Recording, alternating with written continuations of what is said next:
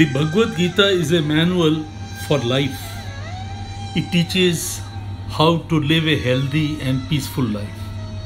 The great quality about Gita is that it explains all aspects of life: physical and mental health, family and relationship, duty and performance, emotional intelligence and courage, as well as peace and non-attachment. Duty and its performance without attachment is of prime importance in the Bhagavad Gita. In the shlokas 13 and 14 of chapter 18, Lord Krishna describes the 5 factors of duty which are aimed to nullify attachment.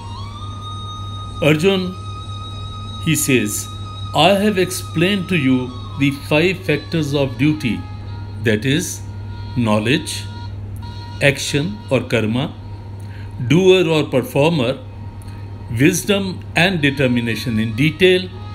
Now you can identify your duty and perform to the best of your ability. Thus spoke Lord Krishna.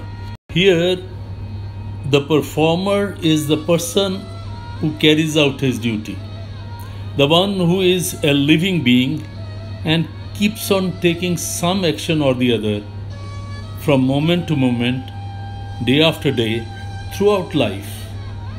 Action can be physical or mental. Now, physical action we do with our organs, physical organs, and mental action of thinking we do with our mind.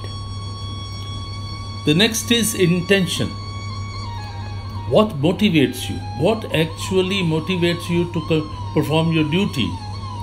That intentions is very important. Now, intentions depends on the various thoughts and the moment you focus your mind on what you are supposed to do and your priorities. For the physical action, senses that affect our performance are very important. The organs, the hands, the legs, the feet, the mind, the listening skills, all these are extremely important because they affect our performance in spite of our intention. Sometimes we intend something to do, but our performance faculties are not properly aligned. Therefore, in spite of the fact that we want to perform well, we are not able to do it. Next, we come to the kinds of action. Now, the kind of action will depend upon your job, what work you are doing, whether you are in business or in service, and various other factors.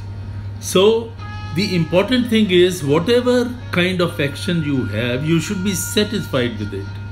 You should not think other person's action is better, other person's duty is better. So you have to really be devoted to your duty.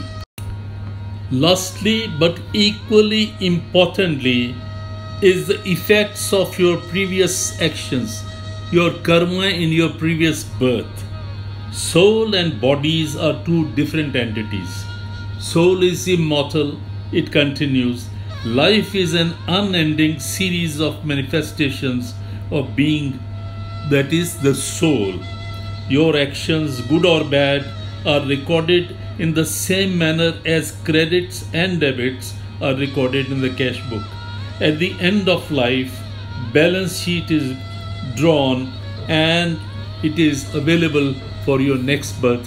Whatever balance you carry forward, that is your capital. Now, therefore, if we consider all these things, then any moment we would not like to do something which we shouldn't, something which is prohibited, something which is against our mind, and something which is against our soul. We need to understand and assimilate these 5 factors for our duty. If we do that, life will be very peaceful and successful.